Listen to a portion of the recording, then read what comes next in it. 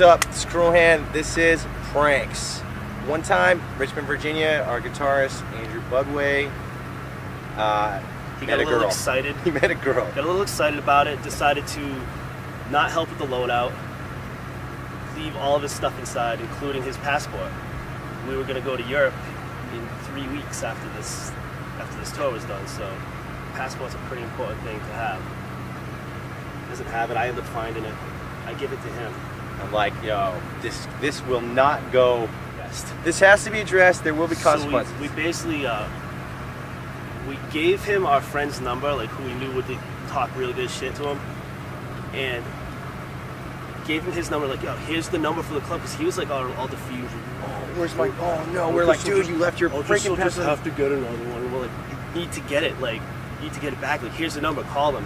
So he calls and like, so he picks up the phone, just like, he's like, ah, man, you lost your passport. Like, yeah, that's a pretty important thing. Like, you must be really fucking stupid to lose that. Are you an idiot? Man, you brought your passport to a bar and lost it? Wow, who are you?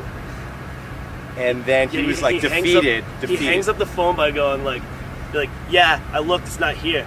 Good luck, loser, or like something like that. Like, so he hung up. He's super sad and bummed. And then we realized. So we were like, all right, that's enough punishment, because it had to be addressed. Like, dude, you know. Yeah. So I was driving.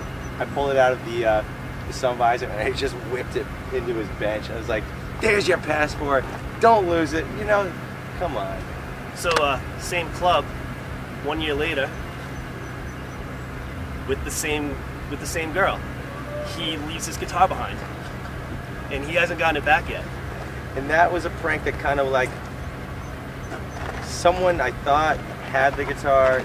That was kind of a prank gone wrong, because now the guitar is just gone. It was found, but now it's gone. So I don't know.